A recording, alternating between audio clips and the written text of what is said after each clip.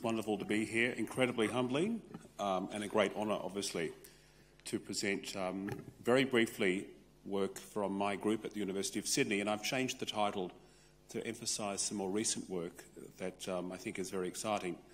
Phonons, the next wave. So I'm going beyond photons, and I'm going to talk about phonons to create integrated circuits that transform the way we manipulate, sense and integrate with the world. This work is supported by the Australian Research Council, and the specific research that I'm going to describe is also supported by the US Air Force research. So let me provide some context and start by saying that in the context of information, the defining technologies of our era are clearly electronics, fibre optics, photonics, and I'll say more about that, and wireless communications, and I'll come back to that. My research is in photonics, which is an area of real national strength. It's clearly an area that we have outstanding researchers. Some of them are in the room today, many of my colleagues who are fellows of the Academy, and my colleagues in Kudos, Professor Yuri Kivshar, Professor Ross McFedrin, who's in the audience, and Professor Min Gu. Every Australian person in business has been changed by photonic science. 10% of the economy is directly tied to optical and photonic technology. Lasers are the linchpin of a $7 trillion industry. And this has all been driven by Moore's law, which is driving computational processing, which is in turn driving the bandwidth demands. Every time you make an internet search, that data is going through a device that was productised, commercialised by our collaborators, Finisar, in downtown Sydney.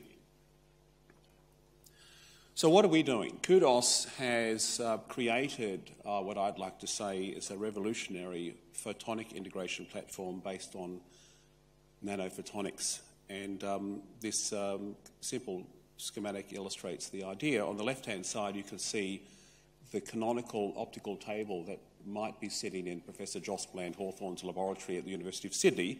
And that table has on it lasers, detectors, diffractive elements, mirrors, beam splitters, all of the building blocks of optics experiments.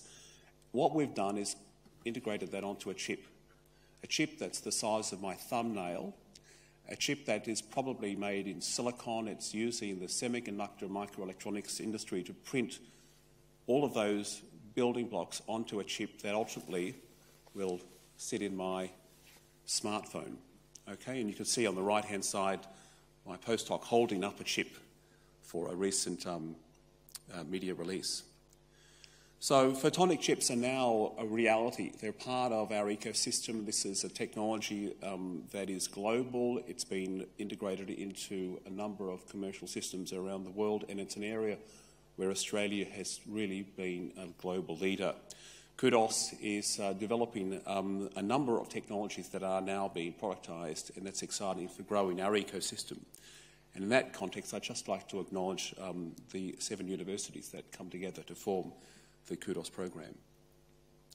So to give you a quick overview, and then I'm going to talk about phononics, photonic chips have been a wonderful platform for new science and technology across a whole range of areas that are relevant to Australian science. For example, we have now ultra-compact sources of quantum light, single photons on demand at room temperature that are the basis for next-generation quantum technologies. We are building on-chip instrumentation that can analyse ultra-broadband digital and analogue waveforms with bandwidths that are hundreds of times more than existing commercially available instrumentation that might sit on a table and cost $125,000 and weigh 50 kilograms. We're developing on-chip sources of mid-infrared light and spectroscopy that's going to allow us to probe the molecular fingerprint to detect carbon molecules in the atmosphere in a chip that's integrated into the same silicon chip that is sitting in your smartphone. So we're imagining, and I like to say the smartphone, the iPhone 10, will have photonics integrated into the chip, and you'll be able to detect pollutants in the atmosphere using optics that's built into the same silicon chip. And we're discovering new regimes of nonlinear optics. For the first time on the length scale of hundreds of nanometers, we're accessing regimes of light-matter interactions that are completely new, opening up new fields of nonlinear optics. So let me now step back and segue to my more recent research by just reminding you of the history. So we have all lived through the microelectronics integration revolution that has provided and is providing unprecedented computational power. And over the last decade, photonic integration and optoelectronic integration has and is revolutionising communications, providing unprecedented processing power in data centres and communication centres. But these chips really are brains without hands. What we've missed and lost as we've developed these amazing processes is the ability to manipulate the world at the nanoscale. So I like to say they're brains without hands. So the next phase of our research, which I'm very excited about, is that for the first time we're bringing phonons. Phonons are quanta of sound. In fact, phonons are also relevant in biological systems, as I've been lectured to recently by one of my colleagues. Biological systems deal with phonons all the time. You're hearing phonons right now as I speak to you. Creating chips that become active agents of the world that open up these integration capabilities to all areas of technology. So let me just take you through that journey very briefly. So phonons coupled to the world, as I said, phonons are the quantized mechanical vibration sound, and we're all familiar with sound. You can hear me when you're taking images of your unborn child. You're relying on ultrasound, which deals with megahertz frequencies. At very, very high frequencies, interestingly enough, phonons manifest as heat and is particularly important in technologies like photovoltaics and the semiconductor industry. We've stumbled onto a new regime that is referred to as hypersound. Hypersound deals with acoustic frequencies that have frequencies of gigahertz, as fast as the clock speed in your computer. Because the frequencies are so fast, and this is sound at the end of the day, the speed of sound is the same as it is, roughly speaking, in atmosphere. The wavelength of their sound wave is comparable to the wavelength of light, and it's comparable to structures and wires that we build on integrated circuits. So the phonon, the elemental unit of mechanical vibration, it is the sound wave analog to the photon of light. We're talking about hypersonic waves that have frequencies tens of thousands of times ultrasonic waves. And for the first time, we're going to control and harness hypersonic waves, phonons, at the nanoscale in symphony with light and electrons. So we're building nanowires for sound. These nanowires are integrated into the optoelectronic circuit to provide new functionality, to create an integration platform that is active and can manipulate the world at the micro scale. And there are numerous examples that I could talk about. I'm going to focus on one very striking example. And I can't see the timer. Oh, there it is, good.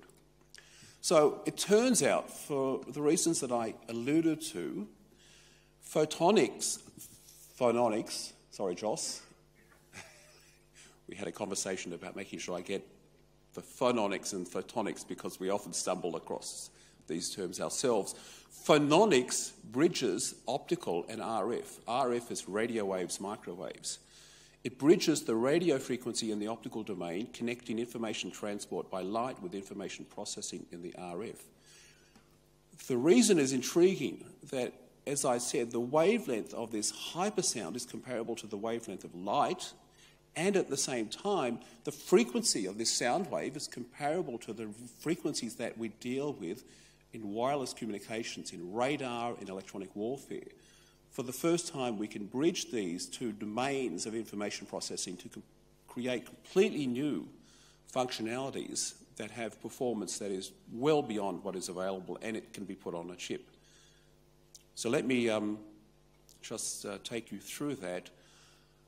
And at the same time, it turns out that on-chip integration with photonics provides immunity to electromagnetic interference. So in the context of defence applications, there's a lot of interest in this technology. So let me just take you through some recent work. This is collaboration between my group at the University of Sydney and a wonderful group at the Australian National University, led for many years by Professor Barry Luther Davies, Professor Steve Madden and Duk Choi, and this has been a real pillar for the Kudos program, published 150 papers together in the last decade. On the right-hand side, you can see a measurement of one of our notch filters. So the details are not important, but the punchline is that we have, for the first time, a broadband RF device that can be tuned from 1 gigahertz to 50 gigahertz in a microsecond with an extinction that is 50 dB, and the energy efficiency is orders of magnitude below technologies that are being commercialised. And so there's a lot of excitement now in a number of areas of society, wireless communications, clearly electronic warfare, as the basis of technologies that help protect our assets and personnel. Radio astronomy is always a very interesting application that we enjoy talking to our colleagues at the University of Sydney about, and satellite communications. So this is what it's all about. This is my final slide. It's taking components, hardware that sits on a desk the size of a very large 1995 desktop laptop computer, miniaturising it onto a chip that is integrated into your smartphone, and as I said, part of the iPhone 10. I want to acknowledge my wonderful group here in the photo standing out in front of the amazing Sydney Nanoscience Hub at the University of Sydney that was opened last month. This is a $150 million state-of-the-art nanoscience building, and if you're in town, please send me an email. I'll be happy to show you around. And I want to acknowledge Kudos and also just draw attention to Kudos Technology, which is our umbrella organisation for spinning off this technology. Thank you very much. Thanks, Ben.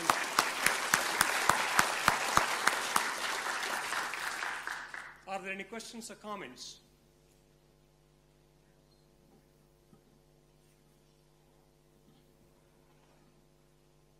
Okay, maybe let me ask you a question. In terms of fabrication issues, are there any issues in terms of these phononics being affected by the roughness and the fabricated nanostructures and things like that? Yeah, that's a good question. There's a lot of science in now completely reimagining integrated circuits. So we've spent the last 10 years understanding how to guide photons in nanowires in terms of surface roughness, compatibility with CMOS, and now we have to completely reimagine that integrated circuit in terms of hypersound in CMOS. Right now we have some confidence these hypersound phonons are confined. They, to some extent, behave like light, except that light and sound don't like to be in the same place. So at this length scale for these frequencies, light and sound don't want to be at the same place. So we actually have to be very creative about how we design the wires themselves to harness the interaction between these two different waves. Okay, please. I was just wondering what type of material the nanowires would be made from typically, you know, for the phonon nanowires. Yeah, good question. What material? And there is tension because on the one hand, the global semiconductor industry is silicon, crystalline silicon. So you're always pushing towards silicon-based devices because then you can essentially outsource your manufacturing to a foundry in Taiwan, and it's free, essentially.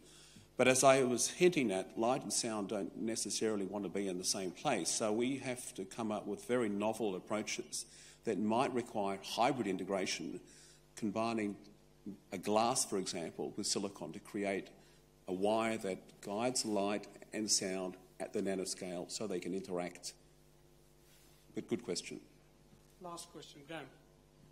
Apologise if I've misunderstood, but when you gave the presentation, you spoke about previous products being brains with no hands, and so I had the impression that the Phononics were going to be providing the hands.